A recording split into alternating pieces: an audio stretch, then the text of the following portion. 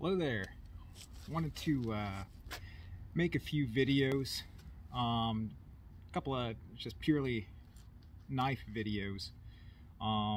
Probably do a few different parts of what's called knives that I think every American should own. Now, this doesn't mean no, these are just knives from my collection because that's all I can show you. Doesn't mean they're the greatest knives, but they're all be like classics that if you like knives and you collect them, you should own one. And they're all just you know, great purposeful knives. So as you can see, maybe I've got my Buck Knives hat on today. I couldn't think of a better knife to start this little series out than the Buck Model 110 Folding Hunter. Came out in, I think, 1964. Revolutionized the folding knife industry. I guess perhaps it was the first lockback. Don't quote me on that, but definitely I guess the first one that really popularized the lockback hunter. There's been many imitators of this knife, all kinds of you know, cheap Chinese and Pakistani knives that look just like this. Of course, there's some quality knife makers that make a similar knife well. I know Schrade made a good knife like this for many years. K-Bar used to make them. They still make one, not made in America anymore. Oh yeah, I meant them to say that all the knives in this series that an American must own, they have to be made in America. That's one of the criteria.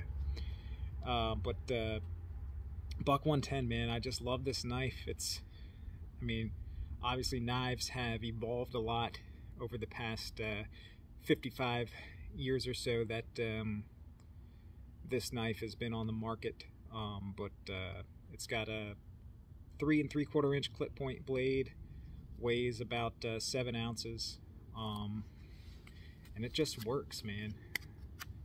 Buck makes it in their, you know, standard 420 HC that they make, you know, all their general purpose knives in. You can get it in upgraded steels like S30V. It comes, this is a diamond wood handle. This knife is a couple 2-3 years old. Now they make them all in ebony wood.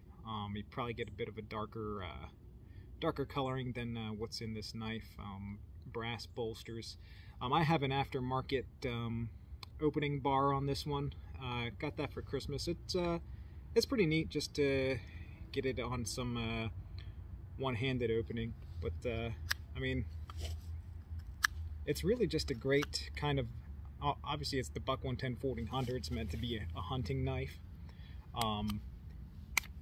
Personally, I'm not a hunter yet.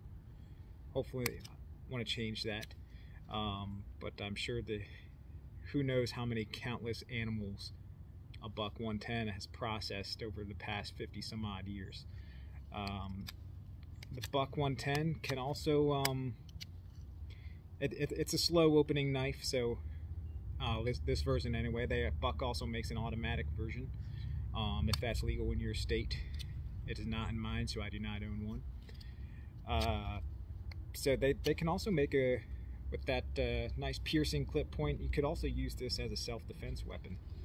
There is a story of a fella by the name of Gene Moe, who he's an Alaskan, and he was out deer hunting one day in November 1999 when he was you know, field dressing his deer.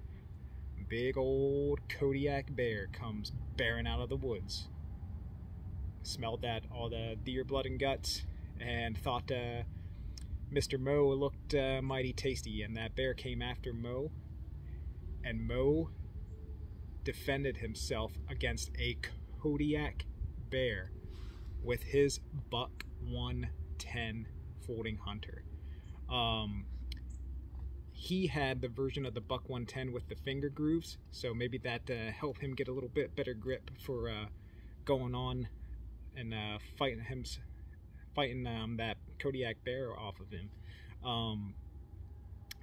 Mr. Mo was also 69 years old when that happened.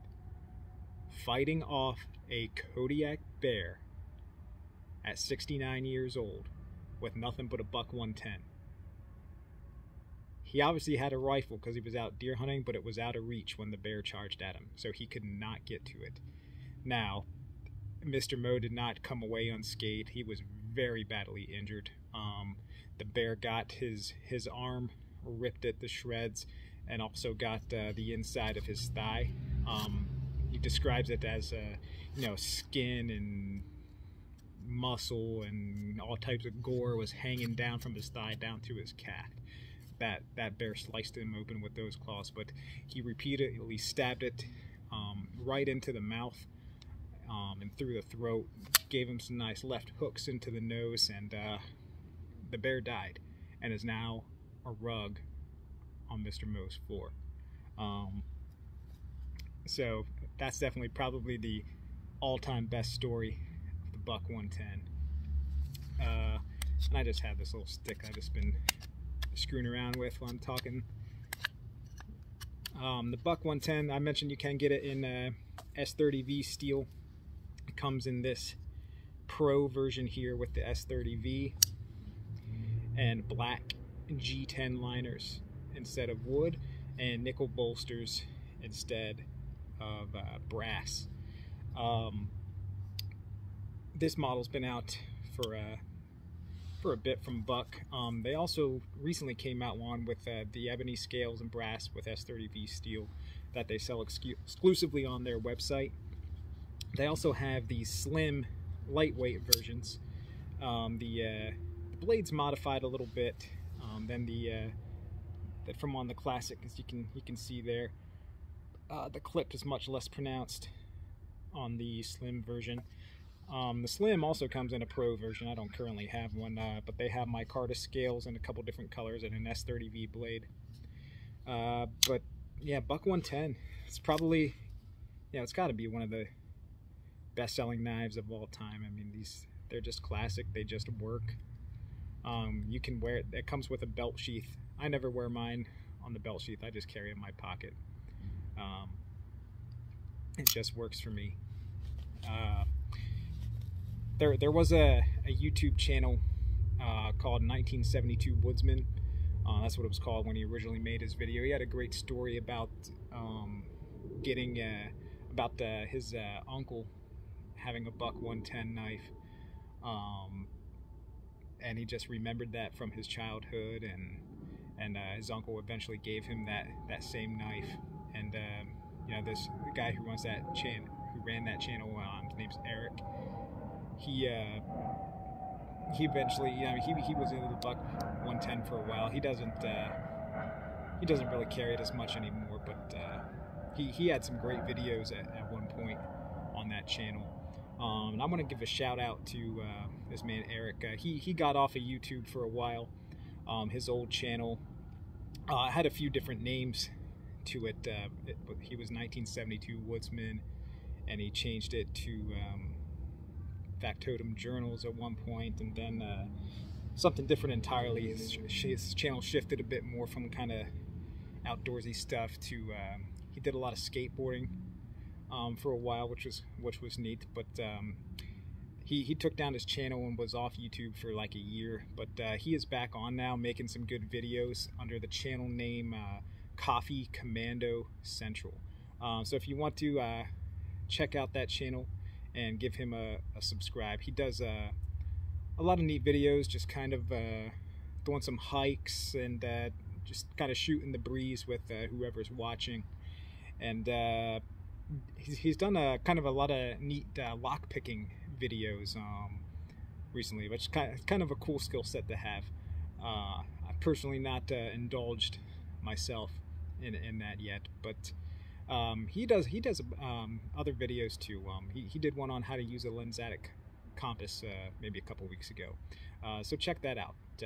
Coffee Commando Central, I believe, is the channel name. All right, and if you don't own a Buck 110 Hunter, go out and get yourself one. They're very affordable, especially for like the standard version in the 420HC. Probably sold it at every Walmart in America. $35. You will not find a better price outside of Walmart. Get yourself the Buck 110. It is a knife that every American should own.